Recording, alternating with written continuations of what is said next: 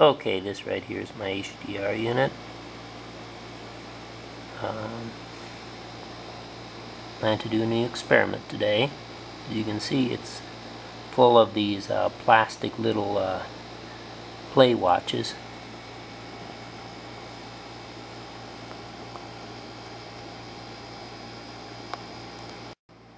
Okay, this right here is the electromagnet. What I did was I put it in the freezer. I like to cool it down to 20 below, and that way I can use it longer with the HDR.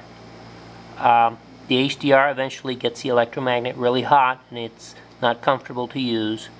But what I do is I put it in the freezer, freeze the electromagnet, and then I connect it to the HDR. Effectively more than doubling the time of use that I can get with my HDR unit. And that's it. Today's experiment. Okay, this month I am giving away